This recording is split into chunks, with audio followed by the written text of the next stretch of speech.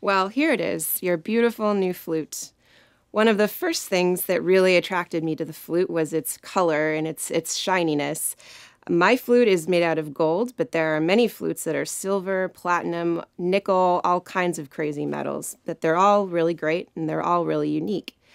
When you have the flute out, when you're taking short breaks or just need to rest the flute for 1 second, please try and remember to rest the flute on a solid surface, such as a table, a small little chair, something that is not on the floor. Floor is no good.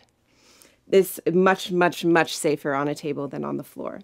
When your flute is not in use, when you're taking longer extended breaks, traveling, maybe not playing for a couple days, the case is always the best bet for storage. Here's my case. Take note of which side is the top, which side is the bottom.